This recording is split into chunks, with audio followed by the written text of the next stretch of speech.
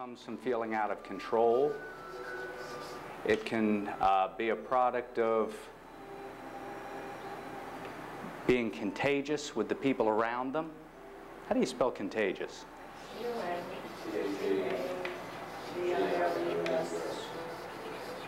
I was just seeing if you knew. So, okay. It can be contagious. People around you, you're stressed out. Pardon? Catchy next time. Catchy. Yeah, then I won't have to ask how to spell contagious. All right. So with the stress management, what we really want to do is convince people that they can keep the stress on the outside where it belongs.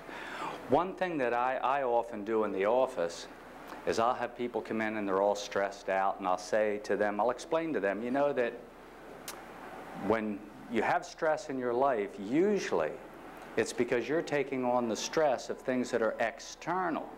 And what you're doing when you take on that stress, and I'll pick up my eyeglass case or something that might be sitting around, and in this case I'm using the eraser, I'll say, you know what you're doing? You're actually taking the remote control of your life and giving it to other people or other circumstances.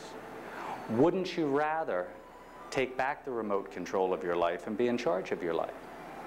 You don't have to be stressed out just because other people